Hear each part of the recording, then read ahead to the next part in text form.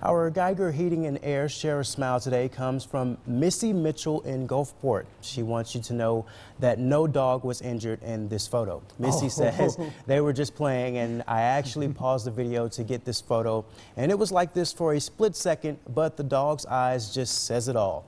It makes her laugh every time she sees it, and it makes us laugh too.